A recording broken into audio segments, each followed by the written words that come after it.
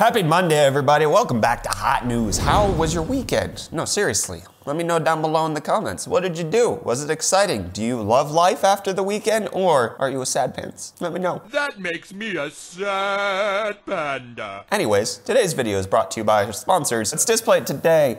Yay! Dope Metal Prints, displate.com/UFD Tech. Enter UFD as a coupon code, save 15%. Dope Metal Prints, 10 trees for every Displate purchased. Words not working today. Off to a great start for the week. So let's get on into the hot news, and starting off first with the fact that we're gonna get a fourth GPU competitor, my friends. We are currently sitting at 2 companies that make discrete graphics cards that people can buy, and it looks like probably by next year, we'll have 4 playing in the field. So, you know the big names, we got AMD, we got Nvidia, Intel's coming next year, but apparently there's a Chinese vendor who's about to start breaking into it. Apparently they were originally making military use cases for processors, and now they're making discrete GPUs that are going to, at least according to what's published here, be on par with a GTX 1080. Currently, their best one that they have is a GT 640, but it consumes 20% of the amount of power that Nvidia's GT 640 does. So it's off to a decent start, but they're also supposed to be ramping up with their next competitor being on par with the GTX 1050 and having 8 gigabytes of VRAM instead of the 1050's 2 gigabytes of VRAM. But then they're going for the high-end PCI Express 4.0, having 16 gigabytes of HBM2 as well as 512 gigabytes per second performance with 8 teraflops of compute performance, which would put it on par with the GTX 1080, as I mentioned. I believe that's also what the RX 5700 is rated at in terms of GPU processing power. And it's supposed to consume 200 watts. But for a company that hasn't ever come out with a heavy hitter GPU before, this is actually pretty respectable. Obviously, if it's a Chinese GPU, it likely will not make it to Western markets for some time and will likely just be in the Chinese market for quite some time, just like how they develop their own chips and then they don't distribute them worldwide. So GTX 1080 level cards coming out soon. This could also be something that Intel is bringing us as well with their Project Z graphics cards. It wouldn't actually be all that far off to assume that we could get close to $200 to $250 for a 1080 level performance from Project Z, especially with how Navi is performing and with Intel being confident that they're going to be competitive in the market. 1080 seems to be the entry level at this point. And then last week we reported in Hot News about a new TU102 chip that was found in IDA 64, indicating that there might be an RTX 2080 Ti super GPU.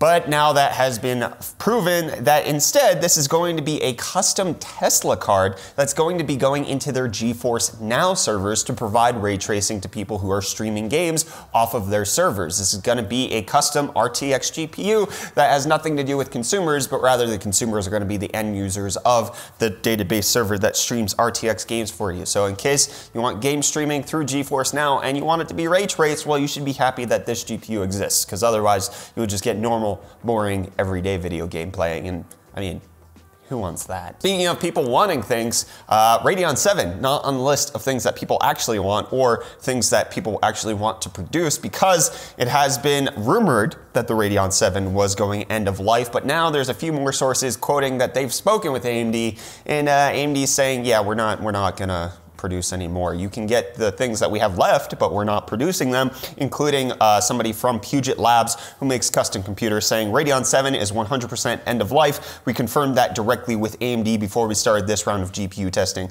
Leftover supply does not mean it is still being manufactured. So the reason there would be leftover supply is because it wasn't selling well, and if the behind the scenes talk of how much Radeon 7 costs to produce is any indication, it lost AMD money to even have that card out this year. So it apparently was a holdover until Navi came out, and even at that, it wasn't a very good one. So let's just all be thankful that Navi's here. You know who else is thankful though? Intel. They're thankful that AMD has brought out a good chip. Ryzen 3000, good job AMD. That's what they have to say after publishing a whole bunch of slides showing that while AMD is a good purchase, you know, if you're buying them for, I don't know, things that don't really matter, such as Cinebench, who really uses that. That's basically Intel's argument, publishing that Intel CPUs still beat AMD in actual real-world scenarios, not these hypothetical made-up ones that people are actually showcasing in all of their videos on the reviews of these chips. No, no, no, no, no, no, my friends. Intel beats them in real things, okay? Like Sysmark, which uses real applications.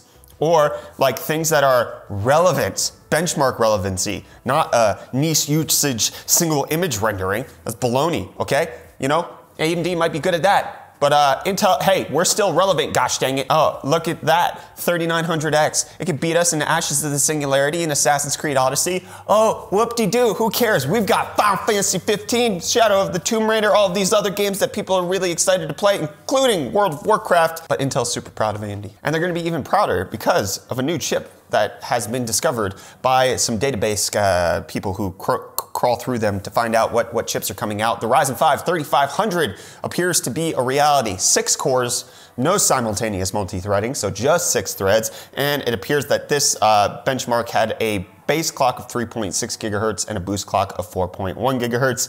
And if it costs anywhere in a decent price range of, let's say, $150, $100, probably $150, yeah, on par with the Ryzen 5 3400G, that would actually be a pretty decent chip to pick up. We'll see if it actually comes out. But you know what has come out?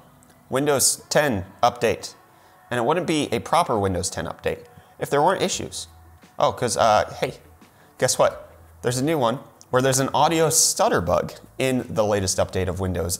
And Microsoft doesn't know how to fix it just yet. And they're waiting on it. And that's what you get when you fire all of your quality assessors, and the general public are the people who test drive your freaking updates. Thanks, Microsoft. I always want glitching all that. Amazing. It's amazing. Speaking of glitching, you know who's glitching right now? You know who's glitching right now? You know who's glitching? Netflix, because Disney had their D23 event over the weekend, and there is a lot that Disney revealed for their Disney Plus service that is probably gonna make Netflix a little less relevant. I mean, there was trailers for The Mandalorian that came out, and oh, hello there, General Kenobi. Freaking Ewan McGregor coming back as Obi-Wan for a TV series. That's somebody nobody saw coming. That's amazing. Hello there. You put that on top of all of the Marvel and Fox properties that they now own that are going to be on the streaming service, as well as all of the things like official MCU TV shows that they're making, like The Falcon and the Winter Soldier and WandaVision and a whole bunch of other stuff. I mean, Disney Plus is really coming out with the high quality, saying that they're going to be focusing on quality over quantity. And with their listing of programming right now, it actually seems like that's going to be the case. But Netflix, not to be content to allow Disney to have all of the spotlight, they unveiled the release date for the Breaking Bad movie, which is October 11th. The only issue I have with this is that is barely enough time to do a rewatch of the series, and they probably should have just postponed it a little bit so that everybody has time to binge watch it. Not everybody's like me, where they can watch Netflix series at 3.5 times speed with subtitles to make sure that I just blast through it. People actually need time, Netflix, okay? I'm sure this is gonna be a good movie, but dang, October 11th? That means I have like a month and a half. Stop. Weird flex, but okay. You know who's not stopping?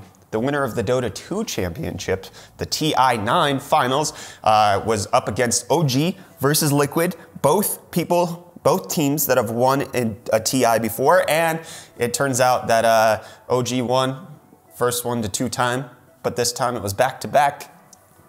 Let go. Speaking of video games, Cyberpunk 2077 is going to have a gameplay stream on August 30th where they're going to go through 15 minutes of content, roughly similar to what they did at Gamescom and what they showed to journalists. They're going to sanitize it a bit and publish it to us people. I believe they did the same thing last year as well. So stay tuned for that in just about a few days. Friday, I believe it is. And then things I'm staying tuned for is the fact that Asus is unveiling some 4K 120Hz displays, and they have 3 of them. And one's a low-cost version, but I'm so dang excited for it. Coming in with a price of €900, this 4K 120Hz display will have FreeSync 2 HDR 400 and be 43 inches. It's supposed to launch sometime towards the end of this month, early next month. I'm excited. I want one. I'm gonna have to wait to get one because South Africa import fees on monitors that big is 40%, so that's awesome. And then do you have a drone? Do you have weapons? Well, the FAA wants you to know, please don't use your drones as weapons because that could come with a fine of up to $25,000. How dare you? Don't weaponize your drones. Sony and Yamaha, people who are best known for not doing deals with Disney and motorcycles, well, they are creating an electric self-driving cart that's supposed to be used for theme parks, get you around. Has Sony TVs everywhere to make it like a mixed reality type environment where you can see what's on the outside, on the inside, and it self-drives. Yamaha, of course, not just known for motorcycles, but also pianos and a whole bunch of other electronic stuff. They do a lot of things. And then, you know who doesn't like things? The President of the United States. He doesn't like the fact that he can't ban people on Twitter because, according to at least one judge who laid a ruling out on this, that would be banning his constituency from actually hearing what the president has to say, which it's a legal right of every US citizen to actually be able to interact with the president. And since the tweets are officially presidential record, it's like this whole complicated event. Well, he doesn't like that and he wants it to change, so he is trying to get a rehearing on it so that he can actually ban people on Twitter, because those pesky trolls, they just keep trolling. And then we have something that President Trump was right about, and that's we need a space force for all these damn space crimes that are happening. It appears that one of the astronauts who is on board the ISS is accused of committing a crime against her husband. Apparently, she accessed her husband's banking records, although apparently they were still linked together, but supposedly she committed identity theft and got improper access to private financial records for him because they're in a separation and they're looking to divorce, but she was checking on his spending habits. It's a weird one, but we need Zap Brannigan now. The alien mothership is in orbit here. If we can hit that bullseye, the rest of the dominoes will fall like a house of cards. Checkmate. And then something else that we need now, and is hitting home personally, as many of you probably know, my son has a very rare genetic disorder, one of like 300 in the world who has been diagnosed, and it's because there's just a random mutation on one of his genes that just screwed up. There's a new gene editing tool out there that could be used to treat his disease as well as other diseases that are in the gene sequence. It's called Single Homology Arm Donor Mediated Intro Targeting Integration, or SATI for short, based off of CRISPR-Cas9 in order to do some gene editing techniques. Apparently there's been some success in lab testing with it, especially on mice. We'll have to see if this goes anywhere. I am constantly trying to make sure that our son will get this type of treatment. I'm actually really hopeful that gene editing will come along so that he can have this fix before he even reaches adulthood, because 10 years ago, we weren't even able to diagnose the disorder that he has because the technology wasn't there. But now we've been able to diagnose it, and they're doing trials on other related disorders that are looking very promising. So it's something that means a lot to me. Also, we'll leave a link down below for an organization that we partner with, my wife and I, and we also did a charity live stream for that could potentially help his disorder. It's called SYNGAP. If you guys feel called to donate at all to the organization to help scientific research, they're trying to get into a research study at Stanford right now. It would mean a lot if you would contribute your money to that. Just saying. All over now. And it would also mean a lot if you would hit the like button, because this episode's over, or if you got subscribed to Hot News, or if you bought a disc plate for Dope Decor, use the link in the video description, coupon code UFD to save 15%. That's it. Bright future for my son. DNA editing, turn him into a chimera, or just make him a normal human and get rid of his genetic disorder. That's what I'm going for. I'm out of here, bye.